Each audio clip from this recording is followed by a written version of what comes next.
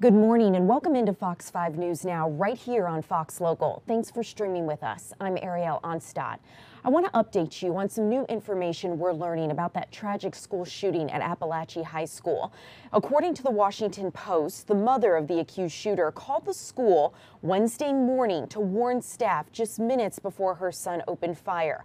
According to text messages obtained by the Post, the mother spoke to a school counselor about a half hour before the shooting, urging them to immediately find her son and check on him. The mother told the counselor that her son had been talking about a school shooting that morning, and a school administrator went into the teen's math class around that time. But there was confusion involving another student in the class who had a similar name.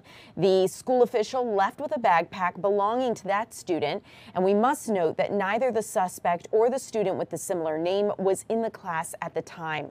The shooting began minutes later, and right here at Fox 5 Atlanta, we're working to confirm those details and learn more.